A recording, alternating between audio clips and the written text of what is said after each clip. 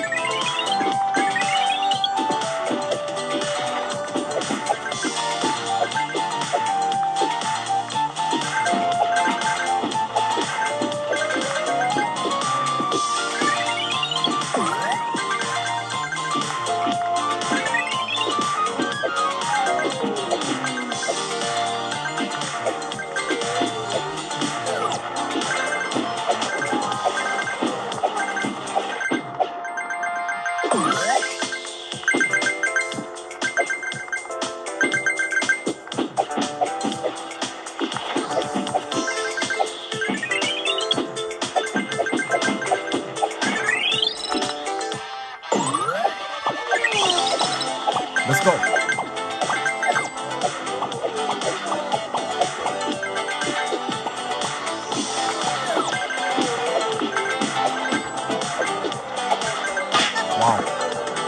Rồi và bây giờ thì mình sẽ chuyển sang tựa game thứ hai.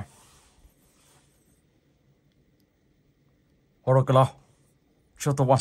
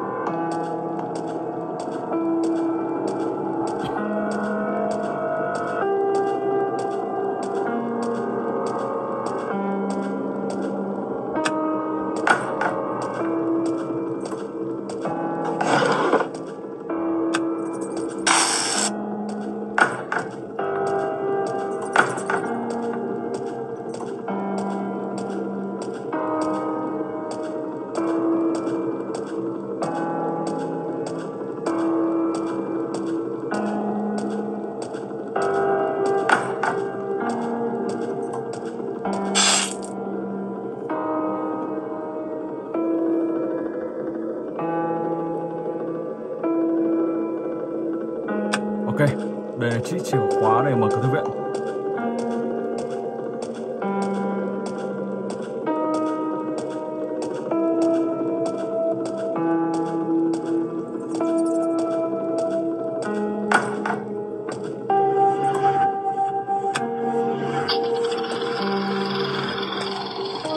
Ba hai tám chín, ok. Và bây giờ thì mình sẽ lên trên tầng 2.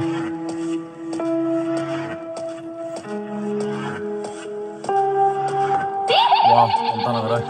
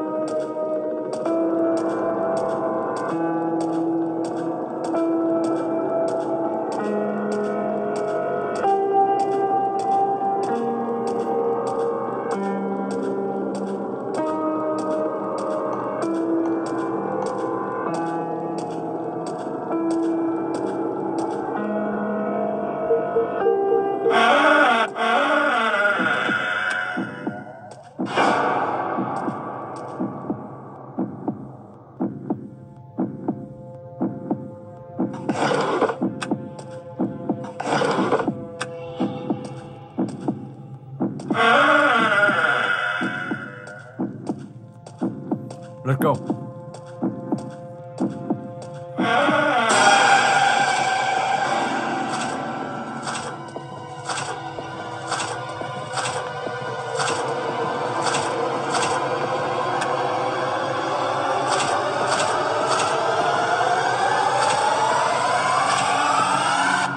Tám sáu một sáu, ok.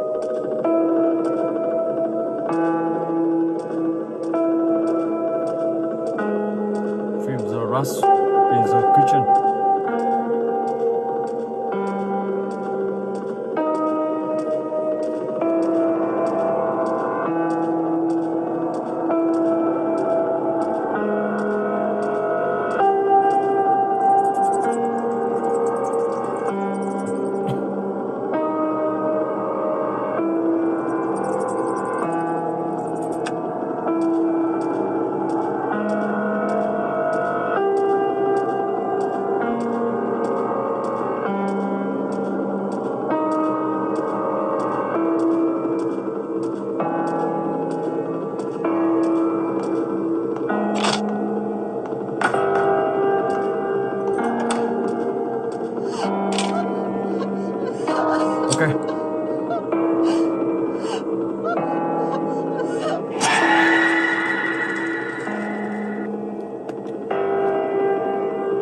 Đã thành công. Rồi. Và bây giờ thì mình sẽ chuyển sang cái thứ ba. Forest Motor Superior. Bật lên. Let's go.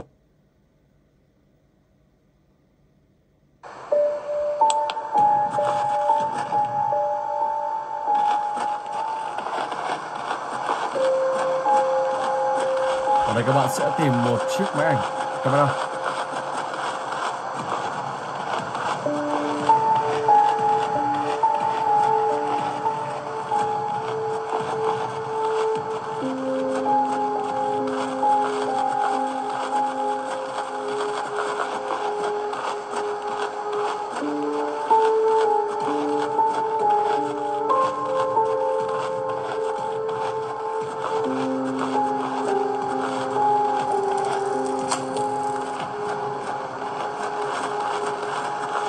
Sau đó thì mình sẽ lên trên này.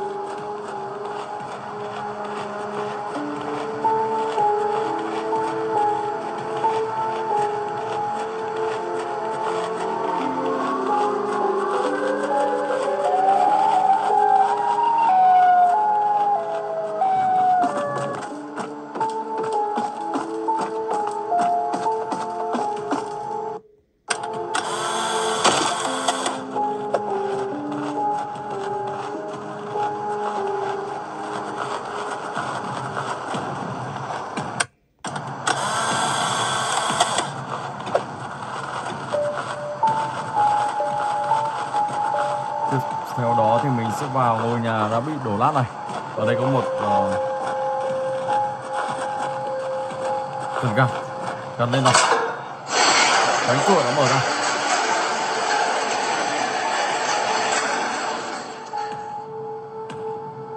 Rồi, sau đó thì mình sẽ chạy đến cánh cửa này. Wow, sao ta đã ở đây luôn rồi. Chạy thôi. May mà chạy được khỏi chúng ta. Back to the case.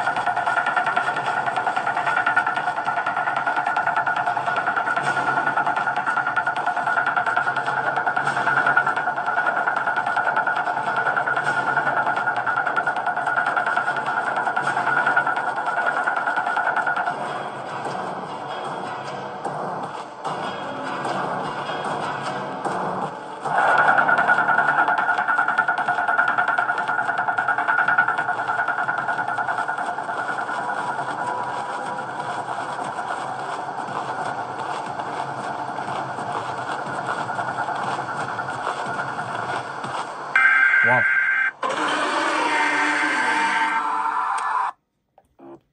Ok, và tựa game thứ tư, I Green 4.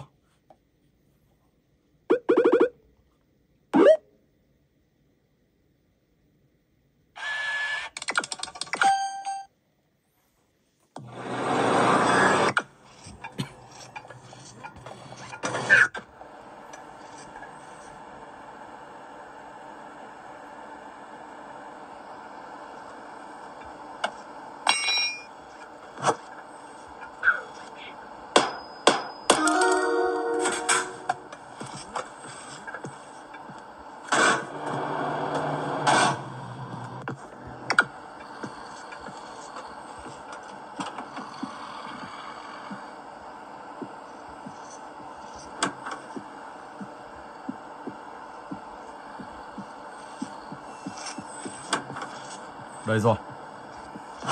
Trophy.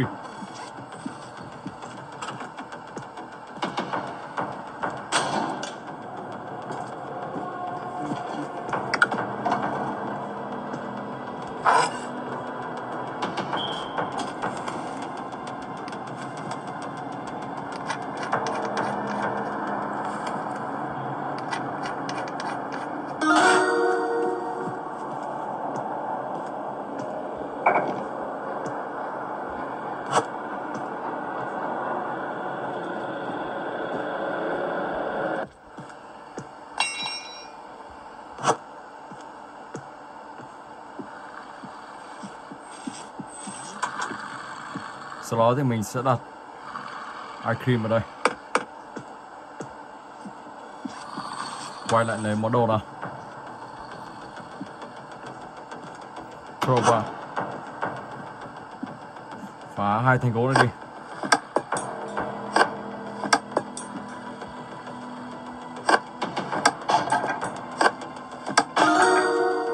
Ok, let's go.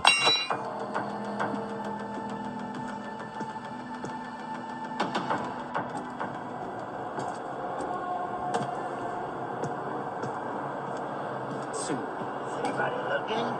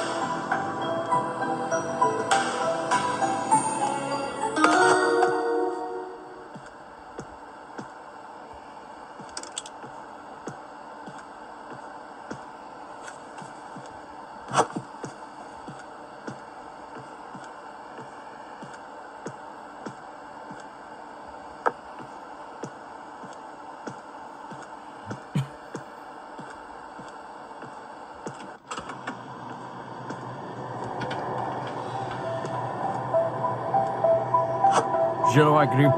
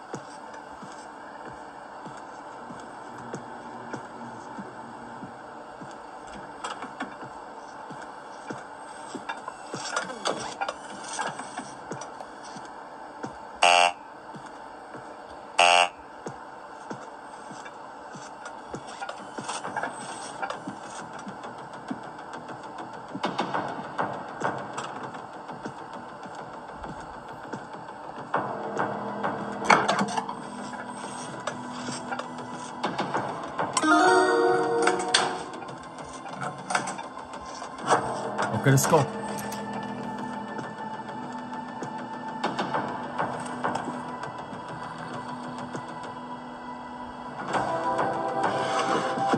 Mình sẽ đọc vào đây.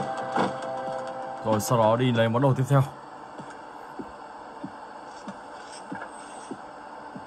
Số 4 là số đầu tiên rồi.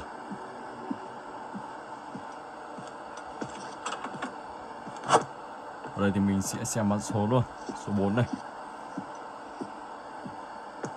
Số 1 410 410 mấy đây 4105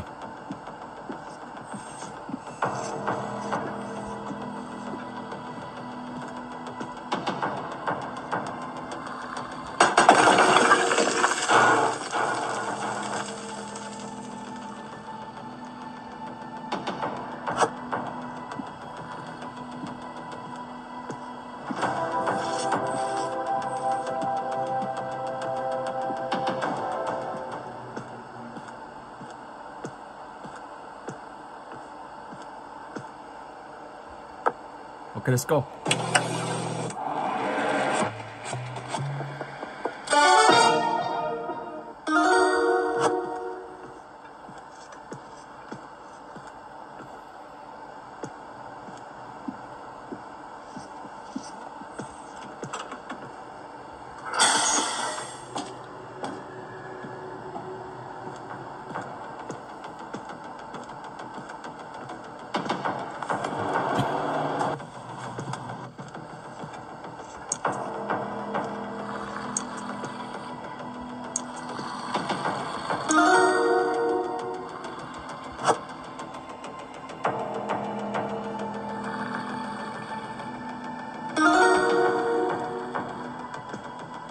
4105.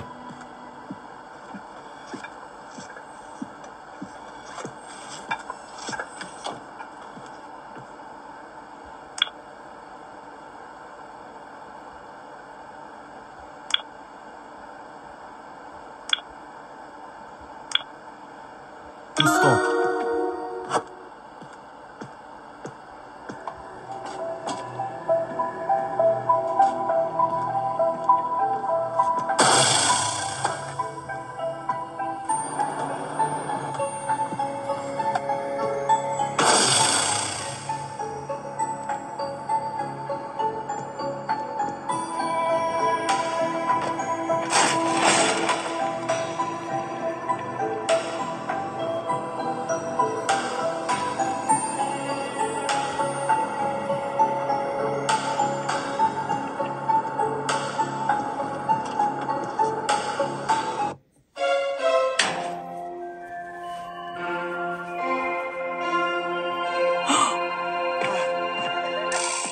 Yes! It is so nice!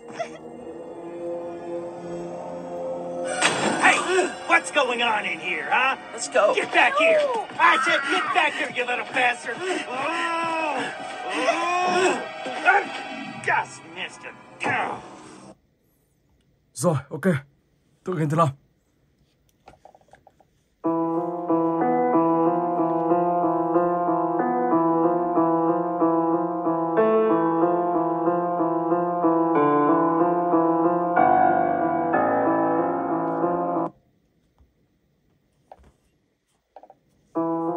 Chapter Squid Game.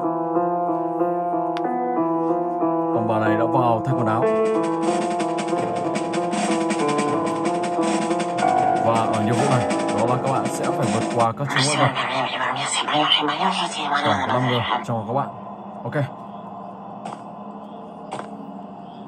Điểm hài của cái này đó là 4 người này khuôn mặt đều giống nhau. Và không biết khuôn mặt mình thì như thế nào, vì mình không nhìn thấy mình đâu.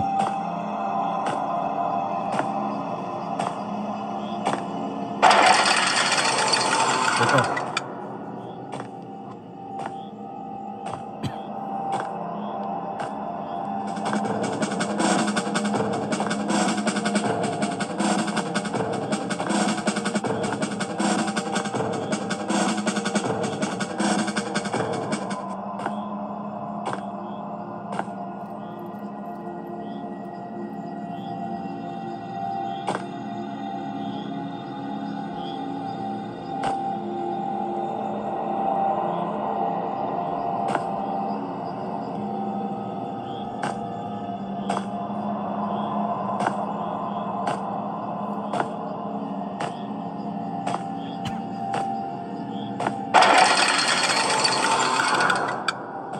Phần này đó là khi cô làng này quay lại thì các bạn phải dừng lại ngay. Green line, red line. Wow, mình đã dừng chậm mất không phải mấy giây. Green line, red line. Vẫn chết. Green line, red line.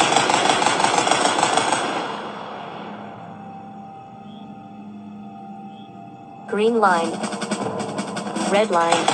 Oh my god. Green line, red line. Green line, red line. Green line, red line. Green line, red line. Sắp vượt qua được ải này rồi. Green line. Ok.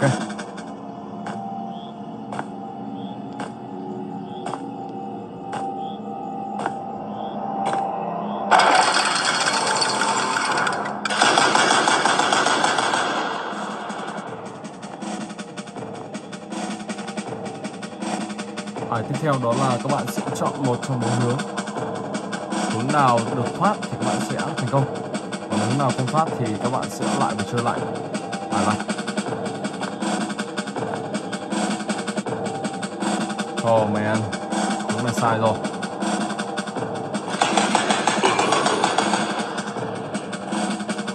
Let's go. Tiếp tục chọn vòng thứ hai.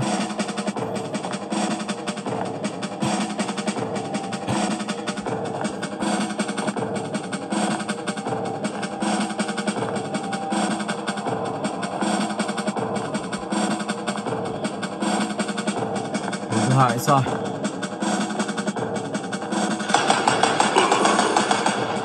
Bây giờ thì mình sẽ chọn vòng thứ ba hoặc vòng thứ tư. 50-50 đây.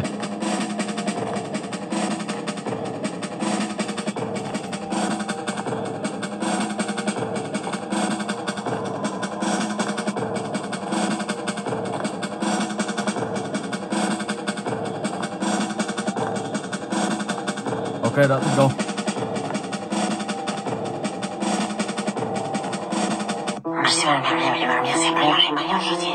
Rồi và bây giờ thì mình sẽ chuyển sang tựa game thứ 6.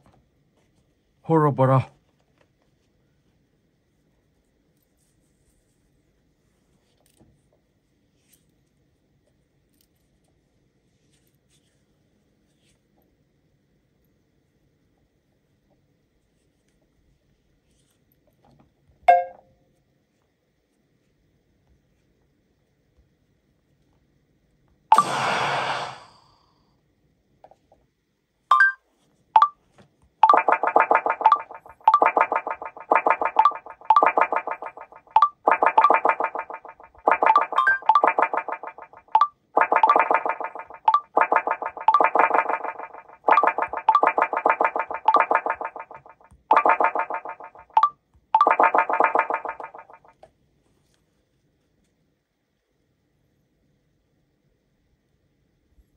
Và đây là một tựa game sinh tồn.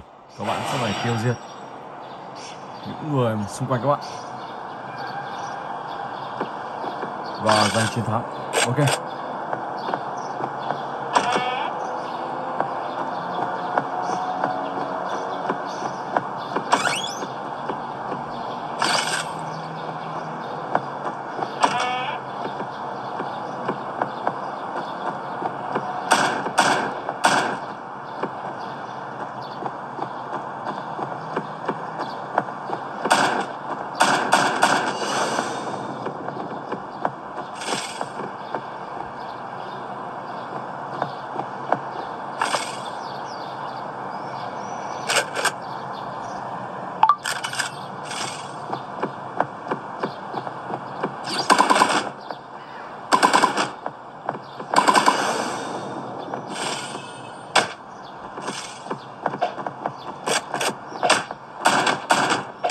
Oh my gosh. Bị tiêu diệt rồi. Wow. Ok. Rồi, tiếp tục nào. Friday Freddy 4.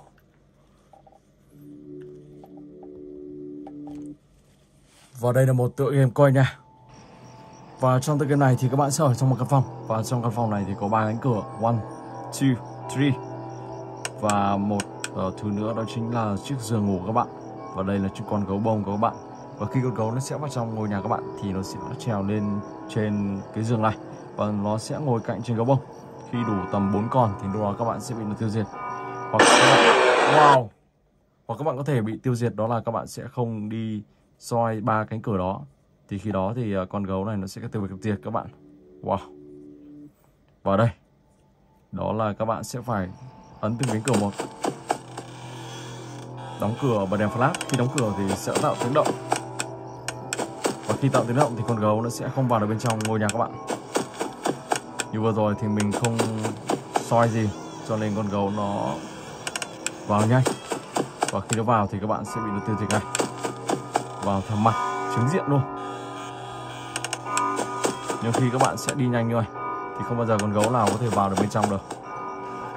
Và các bạn càng nhanh càng tốt để tránh những con gấu sẽ vào trong. Và thời gian đây 12 giờ, 1 giờ, 2 giờ, 3 giờ, 4 giờ là 35 giờ. Đó, như thế và các bạn sẽ càng coi thời gian lâu thì càng tốt. Và coi như các bạn đã hoàn thành tựa game này. Để xem các bạn có thể coi bao nhiêu lâu. Đó, như thế, ok. Tựa game chơi khá đơn giản thôi. Và thỉnh thoảng các bạn sẽ phải kiểm tra xem trên giường ngủ các bạn có con gấu nào chưa. Ok. Rồi, và bây giờ thì mình sẽ chuyển sang tựa game cuối cùng, The Virus X. Vào đây. Ok. Các bạn hãy like và subscribe để ủng hộ cho mình nha.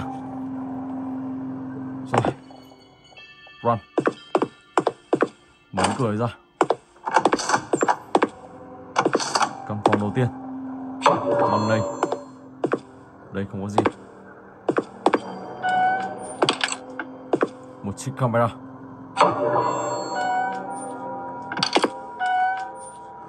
Tiếp tục đi vào sâu bên trong.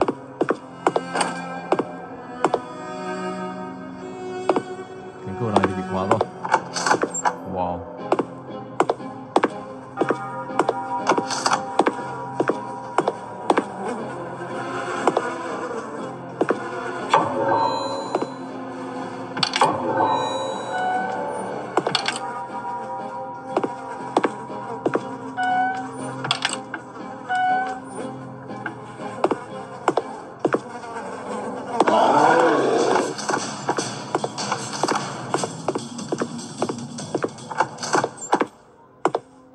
Mình chạy khá là nhanh. Ông ta không nè được mình.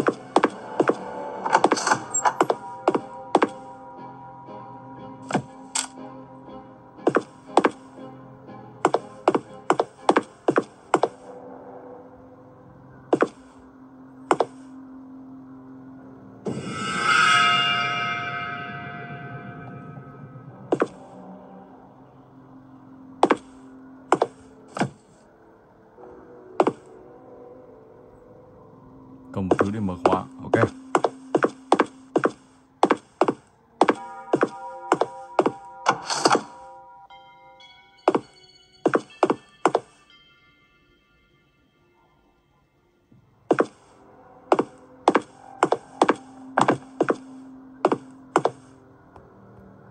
Oh my gosh. Đi luôn ở đây. Wow. Rồi và mình xin phép dừng clip tại đây. Hẹn gặp lại các bạn trong clip tiếp theo.